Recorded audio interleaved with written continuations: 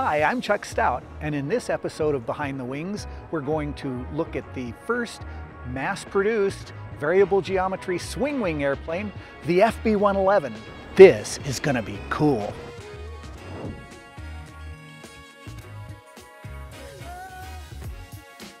It's time to go behind the wings.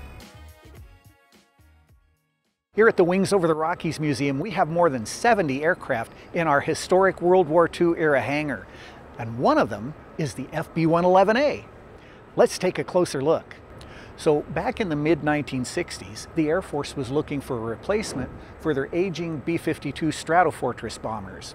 They already had the F-111 fighter, but they decided to modify it into a strategic nuclear bomber, a faster supersonic bomber. And we just happen to have one right here. So the FB-111 picked up a nickname along its career. It's called the Aardvark. Now, Aardvark is Afrikaans, South African, for earth pig, but this airplane is definitely not a pig. It got the name because of the shape of its nose. If you look at the profile of the nose, it kind of goes down and then curves up. The FB-111 is a similar but substantially different airplane than the F-111 fighter. It is a strategic nuclear bomber, supersonic in fact. It has longer wings, bigger engines, stronger landing gear, and more fuel capacity. To make this episode even better, we have a special guest, Major General Ray O'Mara from the Strategic Air Command, and we're going to talk about the FB-111. So the FB-111 came out in 1967, and you were flying this airplane just 4 years later. Can you tell me how you got into the FB-111? Sure. In 1970, I finished my tour in B-52s, and I was assigned to the FB-111 at Plattsburgh Air Force Base. I was a crew member in both bomb squadrons at Plattsburgh. We had about 30 crews in each squadron and about 35 airplanes. I also served in the Combat Crew Training Squadron as an instructor pilot. I was the commander of the 528th Bomb Squadron. I see the 528th Bomb Squadron patch on the left nose wheel door. I did that for about 13 months and then had the opportunity to be the deputy to the chief of maintenance. So I understand you went from flying the B-52 to flying the F-111. That must have been an interesting transition. Can you tell us about that? There were only 2 crew members, and it was a lot easier keeping track of one other person than 5 other persons. The FB-111 was a very comfortable airplane to fly. It was newest equipment at the time, and each of the airplanes smelled like new cars when we got them. It was very agile, it was very fast, it had the latest avionics and the latest systems throughout the aircraft, and including the flight control system.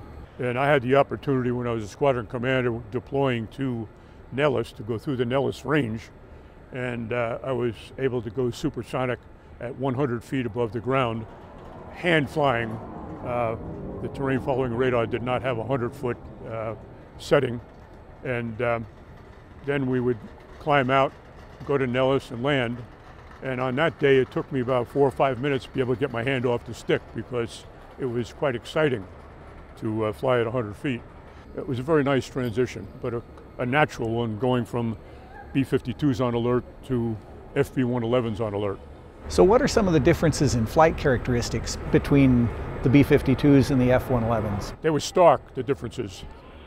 B-52, of course, was subsonic. FB-111 had the capability to go up to Mach 2.2, service ceiling of about 60,000 feet. We had systems in it like the automatic terrain following radar.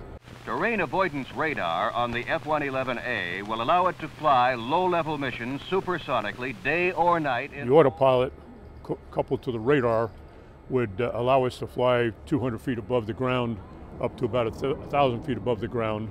So what's it like going from an airplane with 8 throttles to one that only has 2? A lot easier on your hand because you had only the 2 throttles. And the FB-111 was very responsive, particularly with the 5-stage afterburner, and takeoff was always a kick, 20,000 pounds of thrust in each engine. On my first flight at Westover Air Force Base in the B-52, we were only airborne for about an hour, and one of the wise guy navigators downstairs said, "Hey Ray, did you ever want to fly a single engine aircraft?" And I said, "Yeah, it just didn't work out." So the navigator says on interphone, "Hey pilot, give him number 8 for the rest of the flight." An incredible story. And did he? We got past that. Well, I know our viewers are interested in taking a closer look at this airplane, so let's go have a look. Sure. This is a very comfortable cockpit. Not a whole lot of room for storage, so you had to be efficient. The unique characteristic of this aircraft at that time was we had a capsule which extended from that line just in front of the windscreen all along about halfway up the fuselage and then up to the leading edge of the wings. That capsule was our cockpit, was also our escape mechanism. The capsule had pyrotechnic charges which would sever the cables and the connections to the aircraft, and had a rocket which would fire us straight up, and then 3 parachutes which would lower us toward the ground, and we had 3 impact attenuation bags to keep it from banging into the ground. The capsule wasn't perfect, but it had a very good safety record. One of the most important characteristics of the FB-111 is the variable wing geometry, the variable sweep wings. Would you tell us a little bit about that, please? Sure. Again, another big difference between the B-52 and the FB-111, the variable geometry of the wing. These wings are swept back at 72 degrees right now, and the only time you'd have them swept that far back would be flying supersonic, either low altitude or high altitude. If you ended up getting the wings stuck in that position, you'd have a very high approach speed, over 200 knots. It gives you 2 challenges: 1, to keep it on the runway, and 2, not to blow the tires.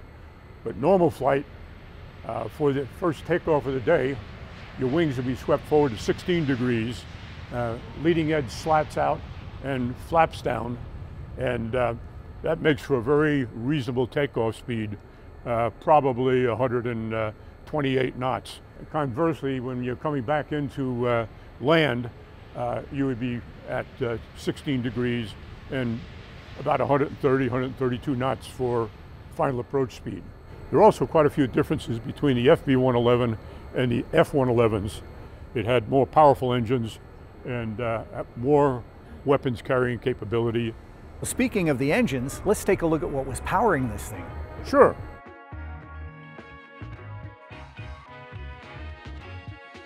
These are Pratt & Whitney TF30 P7 engines that we had, same engine that the Navy had in their F-14 Tomcat. This sharp device you see here would move as you increase your speed to make a smaller aperture to go in through the engine. Afterburning engine, 5 stages of afterburner. After they made the corrections to the engine, it was pretty reliable and actually quite a lot of fun to fly. So General O'Mara, we don't have engines in our FB-111, obviously, but could you tell us a little bit about this? There's some great stories about the fuel dump valve. If you took off, lost an engine, and you had fuel tanks on the wings, you want to lighten the aircraft before you came in to land, so you reduce the final approach speed. We have a switch in the cockpit where you push the button and it would dump as much fuel as you wanted to. It also had a playful application. If you went to dump and hit the afterburner, you put a 75-foot flame out the back, and that impressed the onlookers. The torch was bright enough and intense enough that our satellites in space could detect it. This was a strategic bomber, and you mentioned about the fuel tanks to give it long range, but I understand it carried its nuclear weapons internally in a bomb bay. Can we go take a look at that? Sure.